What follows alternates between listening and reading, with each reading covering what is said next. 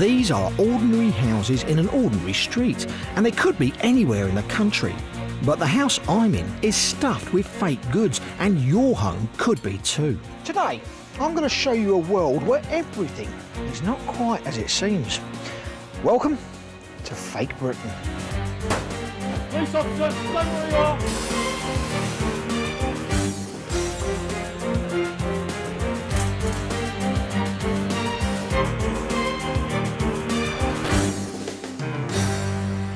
In this series, I'm going to be investigating the world of con men and crooks who make their living at your expense.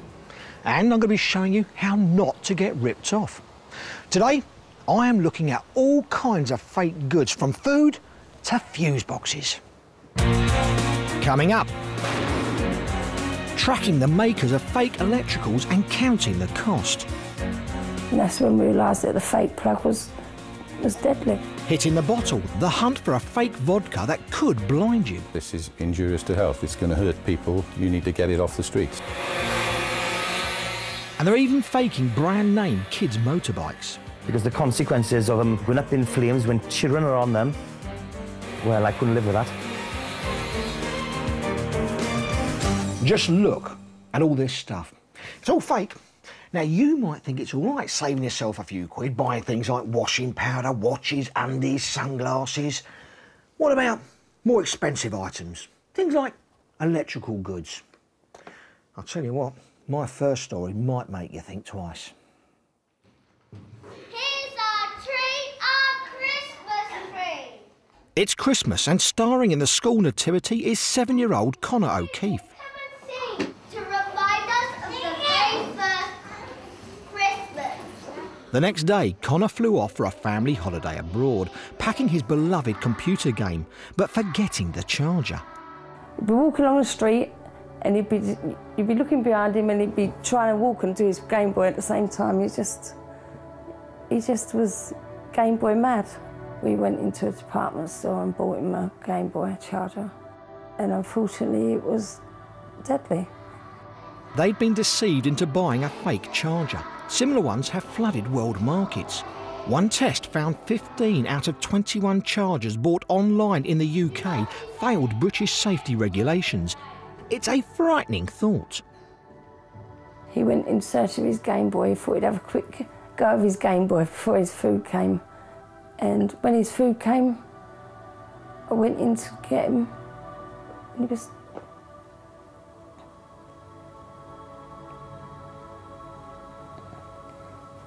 dead.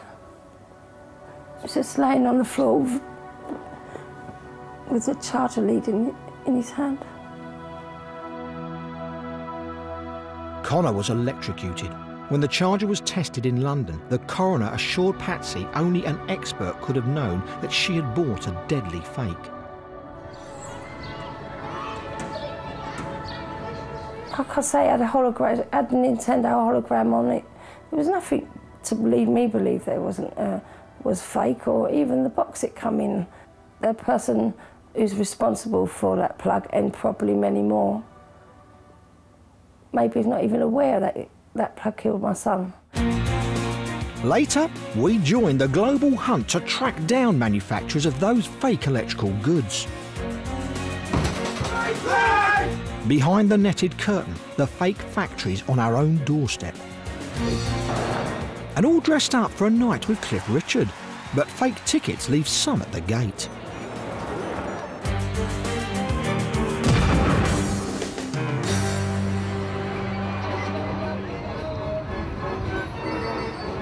It's summer at the Kent County Fair. Time for a bit of sunshine and maybe even a bargain. Everybody's a winner now! But watch out for Sandra Cook's genuine stall. In fact, Sandra's an honest girl trying to highlight the duff, dangerous, even deadly goods rogues try to flog us. I don't know if you realise we're trading standards, and this market stall is full of counterfeit goods. Come inside and I'll show you some of the things.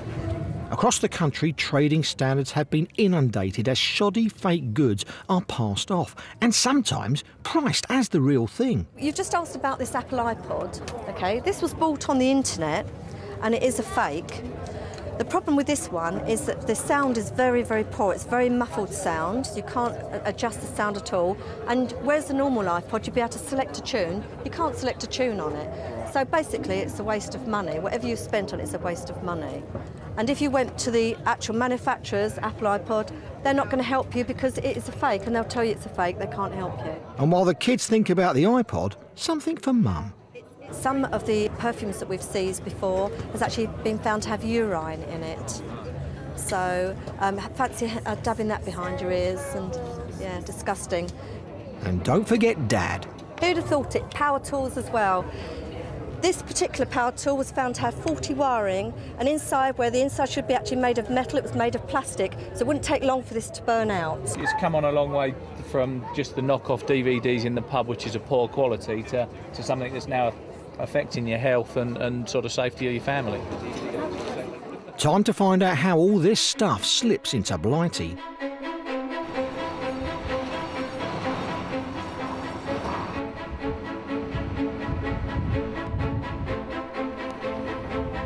This is Felixstowe Port. 40% of everything shipped into Britain arrives here. That's over 3 million containers a year. But which containers hold the fake goods? With a single ship carrying over 10,000 containers, Mick Southgate's got his work cut out and uses this giant mobile scanner, just like the hand luggage ones at airports, only a lot bigger. By funneling down and getting a number of containers that we're interested in, we can put them through the scanning process. It saves huge amounts of time. This morning there is something odd about a container load of industrial fans from China. The scanner suggests something could be hidden inside them. They've been scanned, and now we brought them into this shed to have a further detailed look at them. If we look down the centre of the fan, it all looks perfectly okay in there. Looking in this end, here we can see the fans. The fans all seem to rotate. It all seems to be working in working order. We're concerned about the overall weight of these particular fans, and they seem very heavy, and so we will now go to do some further examination. The 70-odd fans are someone's property, but Mick is suspicious. We'll rejoin him when he orders an inspection to destruction. The tranquil beauty of Carmarthenshire in Wales would have soon been broken if the fake goods shipped in this container had done what they were supposed to.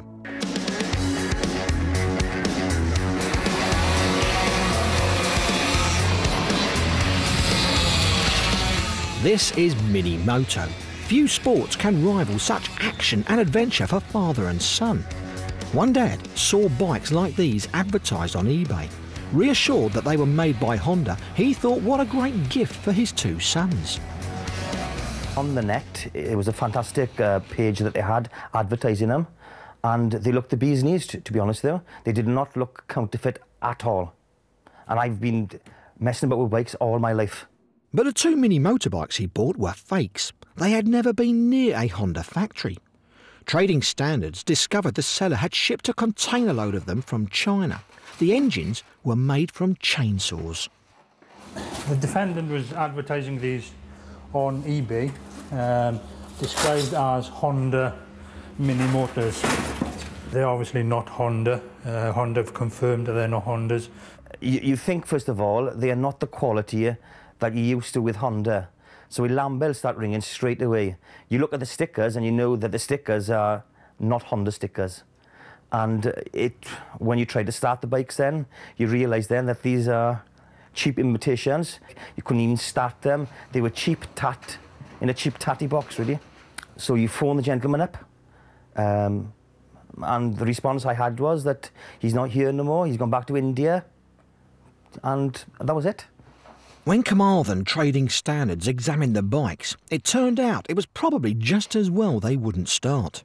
I don't think I'd be exaggerating with calling these a death trap. For example, the chain on the bike, too much tension in it, and there's no chain guard on it. And considering it's a chainsaw engine, a child's leg or arm could easily be entrapped into the chain mechanism. The stop button, the shutdown button, which is there for emergency use, If a child gets into trouble and needs to stop the engine or stop the bike in an emergency, presses this. On this bike, the button isn't connected to anything and therefore doesn't do anything. The actual fuel pipe, which runs here, and in our tests, the carburetor got warm, melted the fuel pipe, and fuel was dumped on top of the engine. The dangers are so serious that back at the track, officials now weed out all fake brakes. They are totally banned after one split in two at 40 miles an hour. Bought 2 motorbikes for 2 cracking sons. Can you imagine how I would have felt if them bikes went up in smoke like they should have gone on? I'm just fortunate that the 2 bikes I had were broken. I'm just glad that they were broken, because the consequences of them being right and going up in flames when children are on them, well, I couldn't live with that. If I didn't phone... With the help of trading standards, Stewart eventually got his money back. The seller was prosecuted, pleaded guilty and was fined £9,000 with £15,000 costs.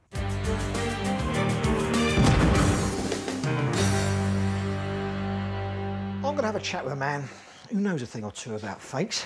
Matthew, what ways have you seen people trying to deceive us? Well, the trouble is, when you go online, it's hard to tell who's telling the truth. Certainly one of the popular scams is to set up a .co.uk website. A lot of people trust that address, but actually you can set up that website anywhere in the world in 10 minutes flat. What would be your top tips for people not to get into trouble? Well, number one, always use a credit card. If you're going to make a purchase that's over 100 quid and less than 30 grand, then a credit card means that your credit card company is jointly responsible if you get a fake good. Now, that doesn't apply if you use something like PayPal, where you don't actually have the same rights as if you're paying by credit card. Number two, check those contact details. If there's a phone number on the site and you're unsure, give them a call and see who picks up, and make sure there's a physical address, for example, for a UK address that you can verify. And number three, go and see what other people are saying about that seller or that store. Other online forums will be a place where people can report their problems. So a lot of this really is just using your intuition and your noddle, isn't it? Absolutely. There's also the old maxim, you know, buyer beware. Using online auction sites, it's like replying to a classified ad in your local newspaper. It's a private sale and you have to take extra care when you're parting with your money. Coming up, the shop that just can't kick its habit for fake fags. Putting a counterfeit circuit breaker to the test, what could happen under your stairs? And is nothing sacred? They're even faking cod and chips. Birmingham International Airport. Meet a team of border agency officers no longer shocked by what fakes will turn up next. Here's what they have intercepted from the mailbags of just one international flight. Coming from China, this is all going to be counterfeit. You can bet your life on it. You're never quite sure what you're going to get in them. Fake sunglasses, they'll be destroyed. If somebody can sell that for anything like half the price of a Rolex, they're into big money. I'm sure somebody's looking at this thinking, crikey, I've got a pair of those. I paid £200 for those. Well, these probably cost more like £2 to produce in China. Somebody could actually say this is a signed shirt. They could go for hundreds of pounds. So, who is ordering all this stuff? Yeah, it's a Michael Jackson gift box. Somebody here will have bought these in from China, knowing full well they're counterfeit, and sell them as the genuine product, no doubt. The Chinese are the one manufacturing the product, but it's the people in the UK making this a nice little an earner for them to sell product for as much as they can. All these fakes may leave you feeling ripped off, but others could leave you cut up. These, you know, look like the genuine product.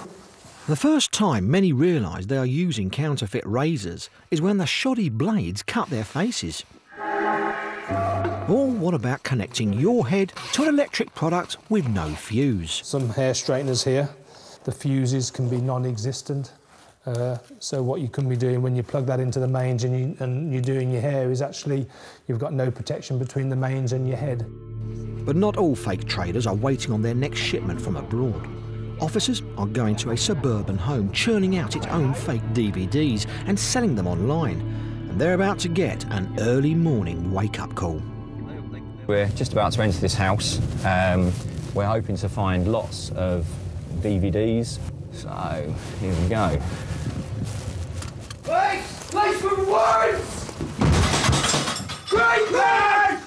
Who'd have believed what's been going on at this suburban house?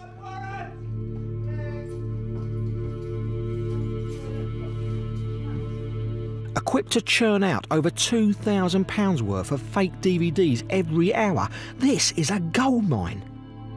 I think we've hit the jackpot, chaps. I think we've hit the jackpot. What we found today, the amount of money involved, we're talking millions.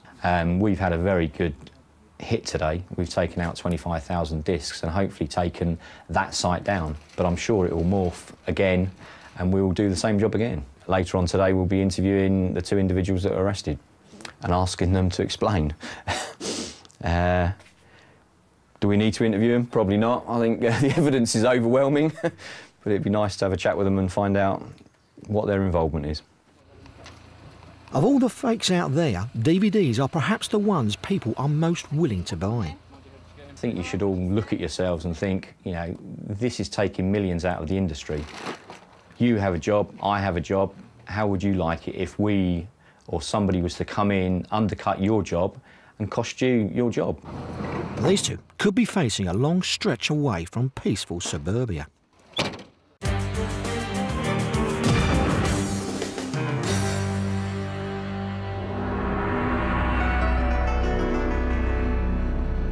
Back at Felixstowe, Mick Southgate has given the green light for officers to cut open those suspiciously heavy Chinese industrial fans. If it turns out nothing inside is fake, they can't be repaired. The owners won't be happy. Mick stands by his instincts.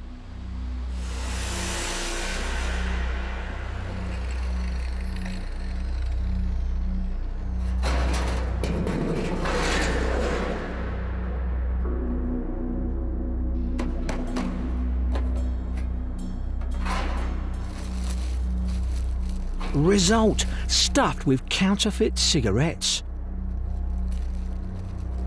Churned out in illegal Chinese factories for just 9 pence a packet.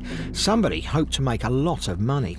They reckon that 1 in 9 cigarettes in Britain is fake. This is quite a sophisticated concealment. You've seen that there are cigarettes inside the fans. The profits that they're making from this have to be significant to make all of that, plus the shipping costs and the distribution costs, worthwhile.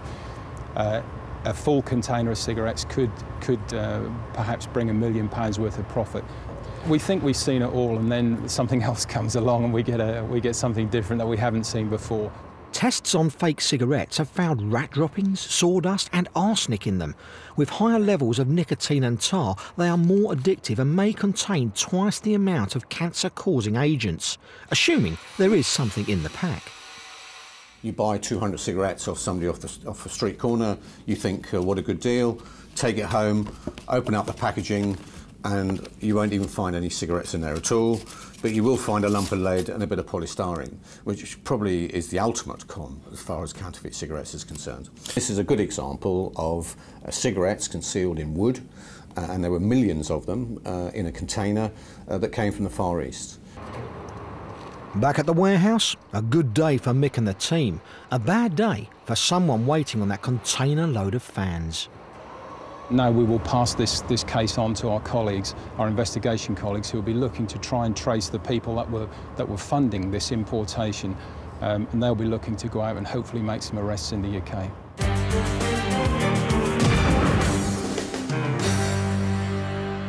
Remember that terrible story of how 7-year-old Connor was electrocuted by a fake Game Boy charger? Well, terrifyingly, there are still a lot more dodgy electrical goods out there. This story happened once upon a time 2,000 years ago.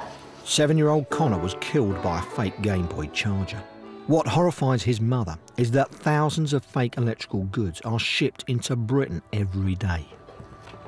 Just listening to me, I'm hoping that it will just make people think twice, like, before they do buy things, like, just to stop and really check, because looking at them ain't enough. If it's, say, just one other kid, then that's something, ain't it?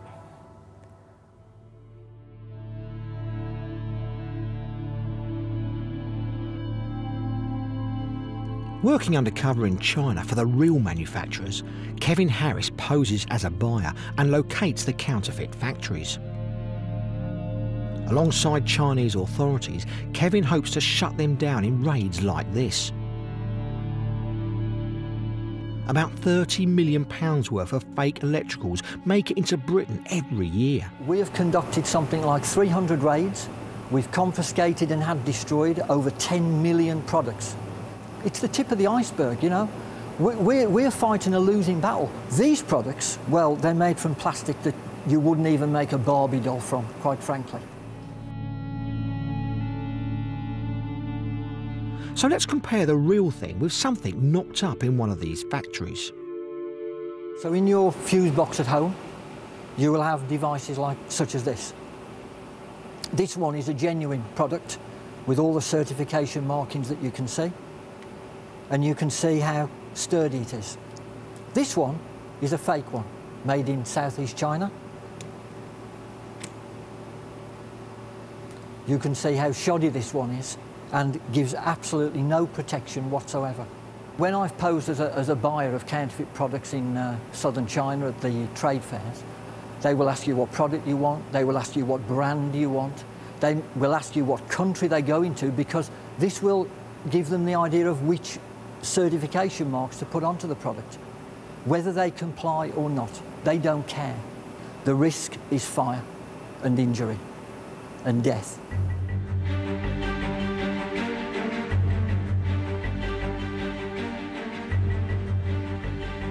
We've come to an electrical testing lab where authentic products earn their certification. So how dangerous would this fake circuit breaker be under the stairs of your home? So what we're going to ask this device to do is exactly what it said on the label. We want people to think of this as the protective device in their home and their office. And from our previous experience, what we need to do now is to walk behind the bulletproof glass to a secure area. Okay? Later, we find out what happens when we throw the switch on the fake.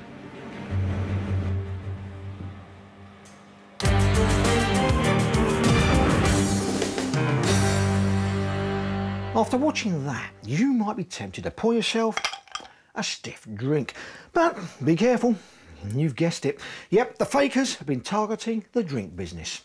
And this bootleg booze could be on sale in a shop right near you. Up and down the country, thousands of bottles of seized fake vodka stack up in trading standards warehouses. It's left 2 people dead and many more seriously ill. In Cardiff alone, recent raids uncovered 14 corner shops selling fakes of the reputable Glen's vodka. In this particular case, we've got over 1,000 bottles of vodka behind me. We picked all of those up in one day. I was surprised at the amount, but also surprised that 14 retailers were prepared to buy this stuff out of the back of a white van with no VAT receipt, no nothing, and then, bless them, they'll come to court and plead that in all innocence they did this. They had no reason to suspect there was anything wrong. It beggars belief, really, that they were expecting the magistrates to believe them. This shop alone had over 600 bottles of the stuff. Fined £400, they also lost their alcohol licence for 3 months. Now, we are in student territory here, but it's extraordinary to me, popular though that may be with students, that a shop of this size felt it was sensible to stock that amount of vodka. And this wasn't even the city's biggest haul.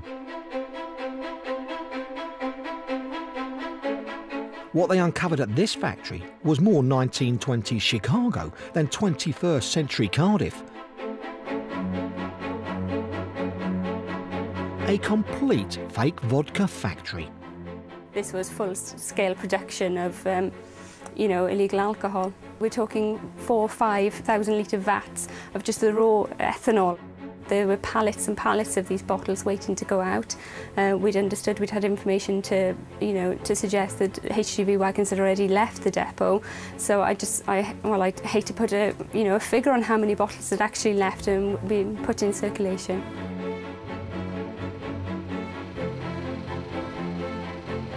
Scientists discovered they'd faked East European Christoph vodka, but this had 120 times the legal amount of methanol, tasteless but deadly. You can't detect methanol. It smells very much like ethanol, but the consequences are that it can make you feel dizzy, you can have pains in your stomach, you can actually then become sick. But if you do drink a lot of it in the one go or over a short period of time, then you can actually result in respiratory failure and even blindness. They're dangerous to the point where a fatality may occur. The analysis was plain and simple. This is injurious to health. It's going to hurt people. You need to get it off the street. So obviously our efforts were directed in that area. What you've done is produce a leaflet for the retailers based on what we found at the factory, based on the labelling that we've taken. That's right, yes. With 5,000 bottles labelled and ready to go, how many had already hit the streets? Amazingly, the fast work of scientists and officers in the field meant no one was injured. The gang, out to make a fast buck with their dangerous hooch, were never caught. I'd be foolish to think we'd ended the problem. We certainly haven't ended the problem across the counterfeiting piece, if you like. Why should this be any different? And remember, fake vodka can appear normal, so be careful where you buy it. Even drinking it neat, you're not going to be able to tell, and the only way you're going to know is when you fall ill. If you ever have any doubt, don't drink it. Inform trading standards, have it tested.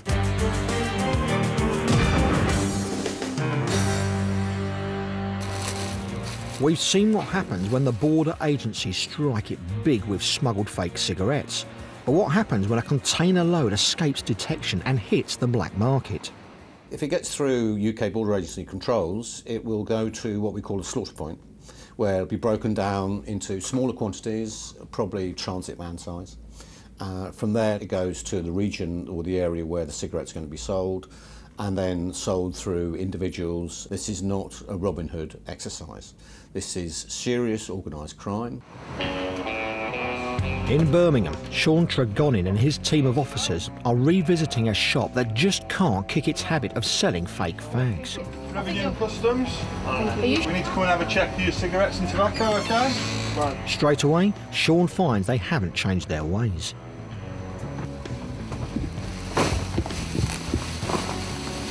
Counterfeit hand-rolling tobacco. Generally, you get a feeling when you go in, you can tell by their body language whether they're pleased to see you or genuinely trying to hide something. The people who are very helpful and stand in the same place whilst directing you around are generally standing very close to where they don't want you to be. Where are you going? Where are you going? I need to ask you some questions about this stuff. Okay, is there any more cigarettes running around? No, you can't see. He says no, but Sean's a suspicious sort of chap and doesn't always believe what he's told.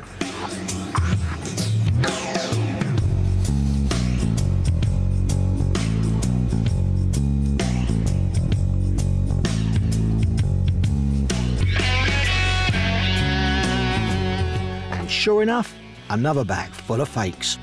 The shop down the road selling the real thing makes only pence on every packet. With these guys, it's pounds on every piece. Ever thorough, Sean searches for the old skirting board trick.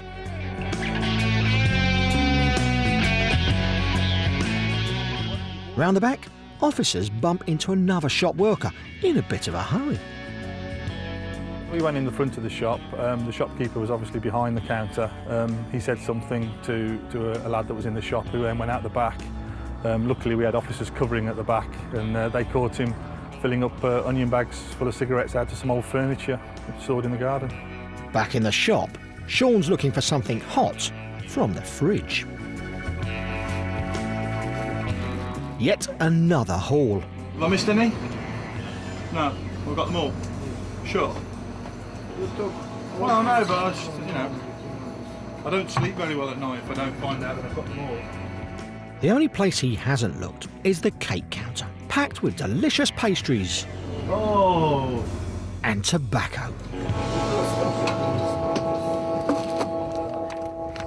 Customs give the shop yet another warning. Now they are hundreds of pounds out of pocket as 15,000 fake fags are carried off. Still to come, the lab is ready to throw the switch on that fake circuit breaker. Telling porkies about the pies, the fraudsters who relabelled food as organic and charged double. And how 100 grand's worth of fake designer clothes ended up with London's homeless.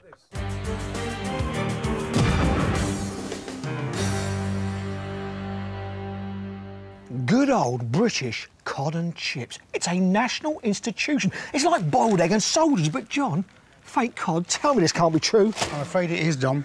We had a complaint from a lady in Worcestershire who bought cod and chips for herself and her husband. And once she tasted the cod, she thought, I am absolutely sure that it's not cod. So she took it back to the chip shop, and the chip shop gave her no satisfaction whatsoever. So she made a complaint to Trading Standards at Worcester. Now, obviously, Trading Standards, you hear about loads of different complaints, but had you ever heard one about fake cod? No, this is the first one on us. What did you do next? Well, we submitted a piece of the fish that she gave to us and took our own sample from the fish and chip shop, and we put it into our analyst, our public analyst in Worcester, for analysis and identification. And he came back and said, it's not cod. If it wasn't cod, what was it? It was a fish called Pangasius. OK, which is obviously what you got here.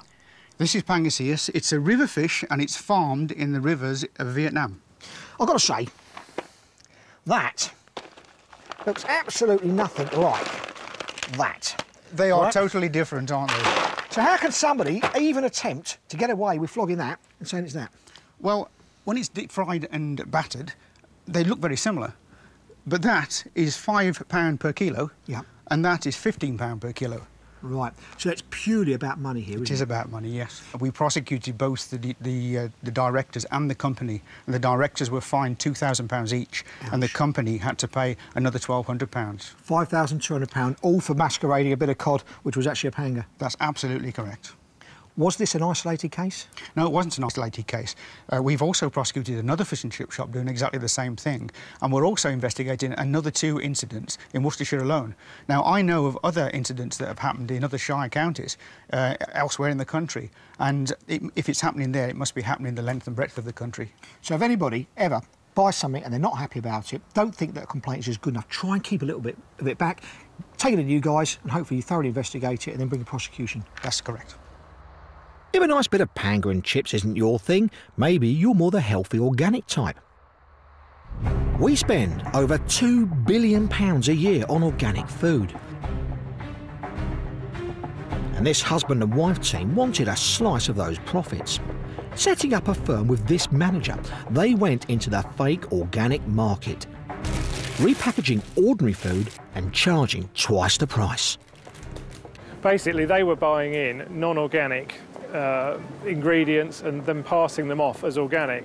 And over the 5-year period that they were doing this, we've calculated that the fraud is worth £500,000. They boasted on their Swaddles website to be organic, natural and ethical. Trading Standards got a warrant and moved in. And they found Swaddles was a swindle. While our officers were there seizing evidence, lo and behold, we have 2 deliveries from their main non-organic suppliers who come in their own branded vehicles to deliver on that very day. But it was the paper trail that shocked them. We found that there were bagfuls of receipts from their local Waitrose and their local Tesco store, where they'd quite clearly been going almost on a daily basis to them and purchasing supplies from them.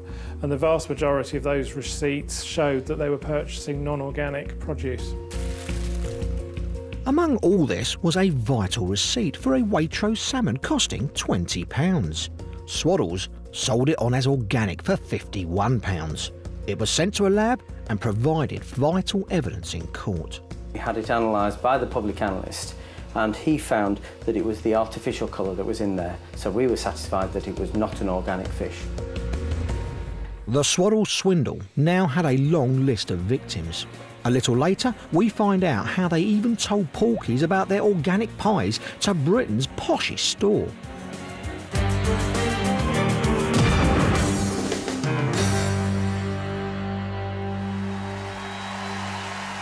Now here's someone you can trust. Sir Cliff Richard and the Shadows. 50 years in showbiz, no faking it here. The concert sold out months ago, but only on the night do many find out that they have been ripped off. Having paid £260 online, this couple think they bought tickets direct from London's O2 Arena itself. Oh no, they hadn't. This was via the O2 website. That's an interesting one. I'll tell you for why. We had an instance last year where there was a website up and it had all of our artwork on it, and it wasn't our website. Night after night, ticket fraud expert Reg Walker watches the victims of fraudulent ticket websites arrive to pick up tickets that don't exist. Unfortunately, with the ticket scam capital of the world, we have cancer victims, people celebrating finishing chemotherapy, people that are just become pregnant, people that are bringing their children here, and they've all been targeted and ripped off by these people. And I just don't understand how people can do that. Most get the news at the ticket collection desk. We've just been up to the ticket office now. They said there's no tickets under his name and that this company is fraudulent. I googled the website for Cliff Richard and the Shadows tour when they first announced it, and I just got loads and loads of different websites come up, and I just chose one. Unfortunately, the one I chose turns out to be a rogue site. They took £200 out of our account immediately after I bought the tickets. You know, I hoped that they would be honourable and send our tickets, but I'm afraid they haven't arrived. When you get a website that's got no limited company name, no address, no phone number, would you give someone in the street, a complete stranger, £300 and say, meet me back here in 6 months and give me my tickets? You wouldn't. Why do it on the internet? And we need to break people of that habit. Absolute pleasure. Hope you have a fantastic day. Tonight, Reg takes heart and issues Ruth and Kevin 2 real tickets to see Cliff. These are genuine. I sometimes think it's wrong to pray for things that you're going to enjoy, and I did pray.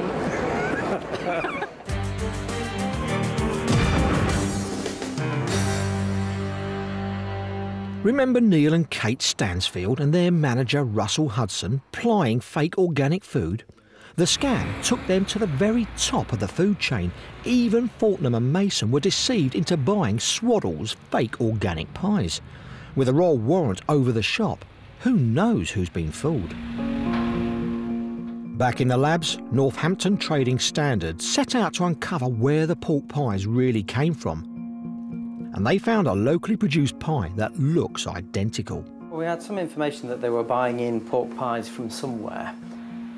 In a small village, they discovered an old family butcher's making delicious pork pies, but they weren't organic. By analysis by our public analyst, who chemically analysed them, he confirmed that they were the same pies too. Chris Saul had no idea Swaddles were buying his pork pies at £1.30 a piece and selling them on as organic for £2.50. I'm amazed and well, I find it pathetic really that they've got to go and do that. So many people that are trying to fraudulently sell you stuff that, well, isn't what they say it is. And basically, the number of people that just don't know when enough money is enough. People who buy organic food will expect it to be organic, and rightly so. It should be exactly what it says it is. And this is just a complete con. It's Judgment Day at court for those who ran this scam. The year-long investigation has cost £60,000. All 3 are found guilty of fraudulent trading. Neil Stansfield gets 27 months in prison. His wife Kate gets 50 weeks in jail, suspended for 2 years, and Russell Hudson, 40 weeks behind bars, suspended for 2 years. Are you sorry you lied? Any apologies for those you cheated? Those still free had nothing to say. I think the sentence is appropriate for the type of crime that he's committed, and you know, it sends a clear message out to anyone in business that this type of fraud won't be tolerated. Anything for those you cheated? Well, that tale might have left you with a bad taste in your mouth and a dent in your wallet. But let's return to a story that could have deadly consequences for you and your family. Remember that fake circuit breaker? Time to find out what would happen if it was under your stairs. This effectively is the national grid. This is the consumer. And if this fails as a fake device, there will be serious injury, there'll be a fire, possibly serious injury and death.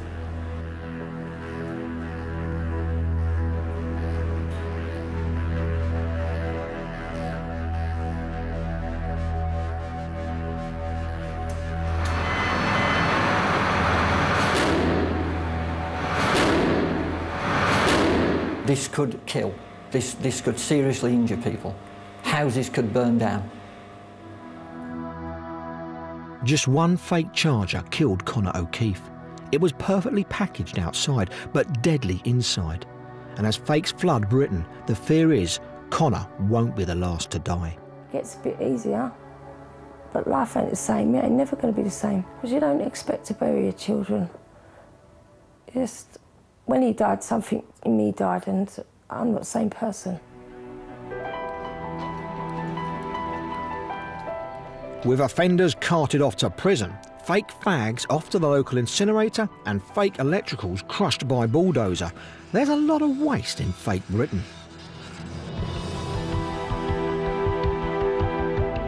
Just imagine if some good could come out of it. In a single raid, Tower Hamlets Trading Standards seized £100,000 of fake clothing. It too should be destroyed. Before we met you, we used to incinerate it. We can guarantee you it's definitely going to help people who really need it. We're going to take off the branding. And then Trading Standards said, if you can take off the branding, they're no longer a fake Tommy Hilfiger or a fake Nike. Then all of a sudden they're neutral. You can have them, you can do what you want with them. With brand names unstitched and the charity's labels stuck on, a truckload arrives at the Whitechapel Mission for the Homeless. He's heard your prayers. Oh, they're going to love this. That might have said a little Ralph Lauren horse on there. We took it off and we put his on. That means we can give socks away. These are fabulous. And thick. That started life as a Prada hat. No, look. What is? Aren't they wonderful?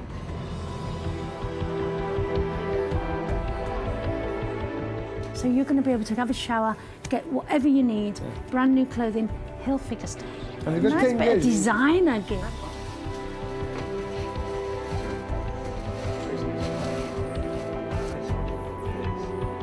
it's like walking into a Radison's cave on Christmas, and I don't know, I'm gobsmacked. I really am. It's putting me on a par with everyone else. So yeah, this could actually change my world. You say it's not going to change the world, but it'll change mine. It's a happy ending, yeah. Beggars can be choosers. They can. All this stuff was going to be used for crime and for criminal activity. It ends up helping the people who most need it. Thanks for everything, everyone. Have a good day. Bye. Bye, everyone. This is one place criminals never thought their wares would end up. Police officers, stay where you are! Tomorrow on Fake Britain, I'll be investigating the world of fake money. Cuffs, please. And that's all from Fake Britain for today. Thanks for watching.